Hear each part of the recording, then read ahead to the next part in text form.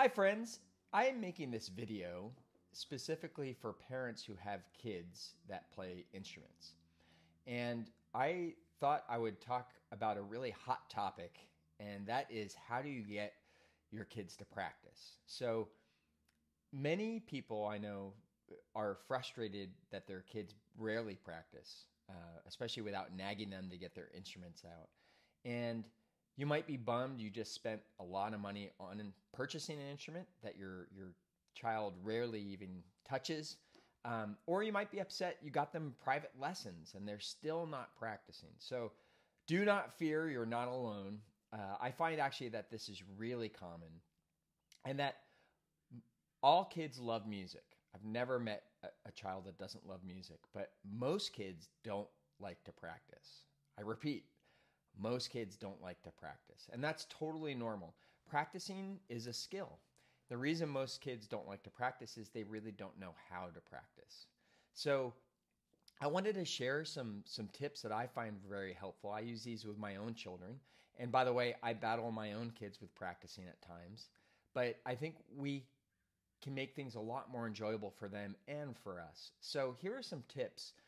You can also visit my website at trombone101.com. And if you look under blogs, there's a whole article that I wrote on tips for parents to get your kids to practice. So the first tip that I would encourage everybody is to make practicing as fun as possible.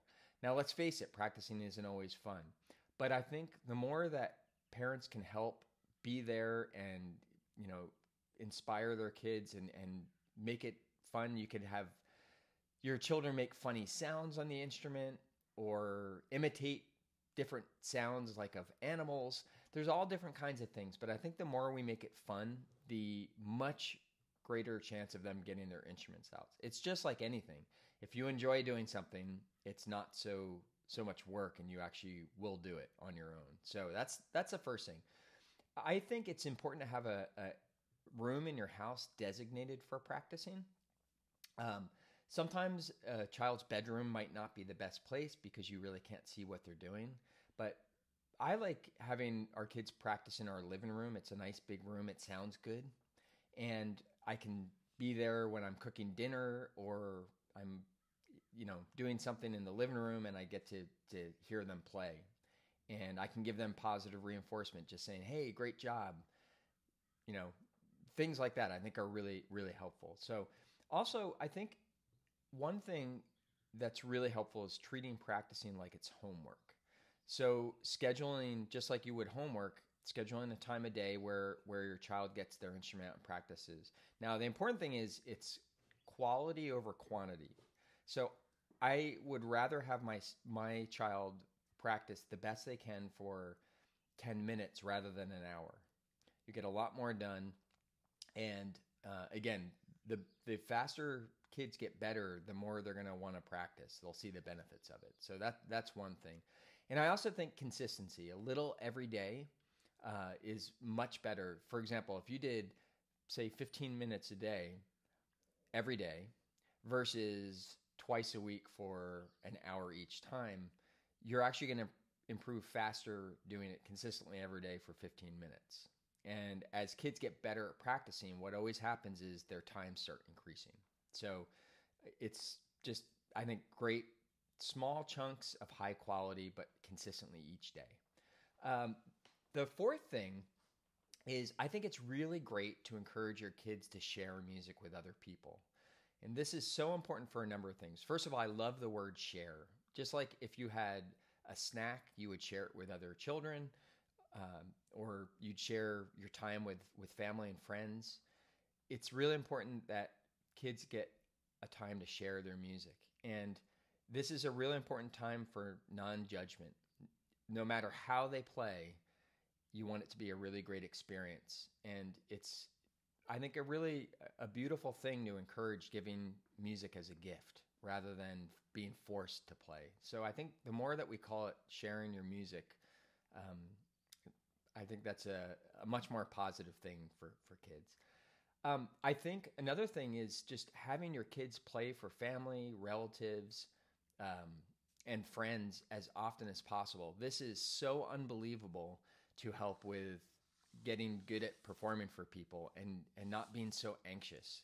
The reason most people get anxious is they don't get to do it very often. So I would encourage you, have your child play for people. And the more they get reinforcement, positive reinforcement back, they're going to want to do it more and more, which also can increase in practicing.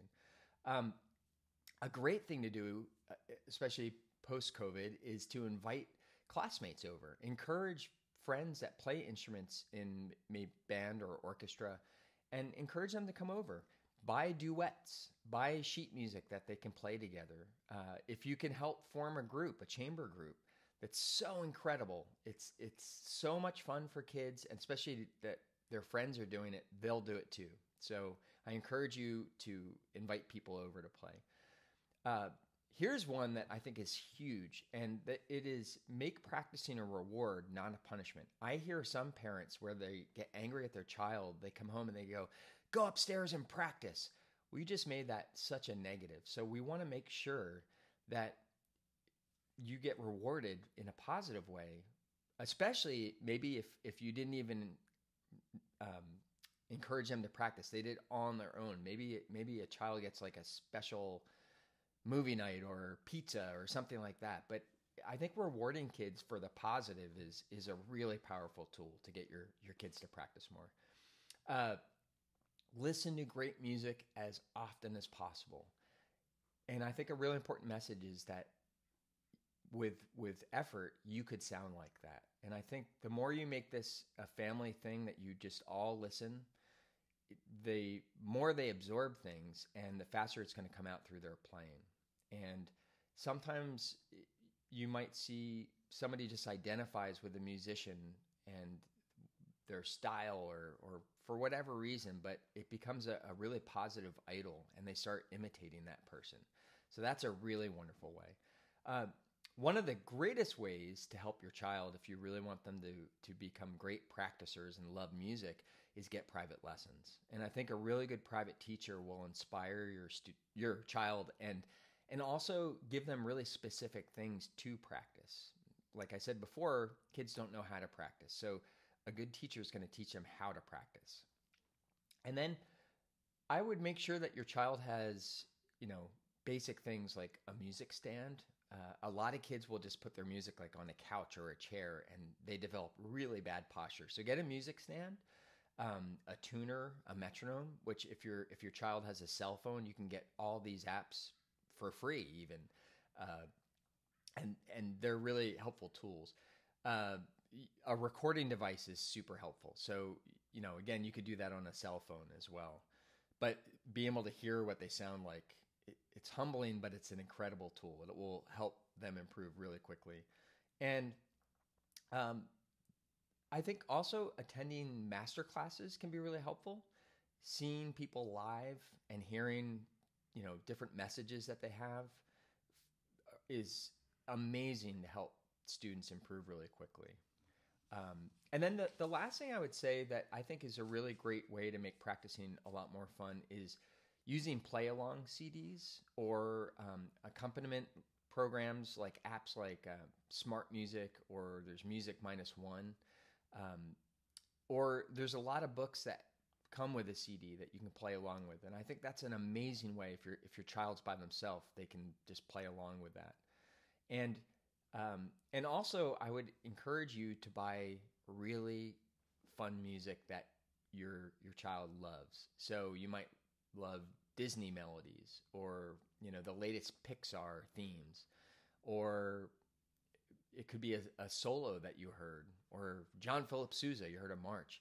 But buying music that your kids love is a really powerful way just to get them to get their instrument out. And once you create this positive habit, it will last their whole life and they'll be more and more encouraged to practice. I can't believe I'll say this now, or I'm saying this now, but I absolutely love to practice. And I wasn't that way when I was in middle school and high school. I had a really hard time because I didn't know how. So I hope you find this helpful, and best of luck.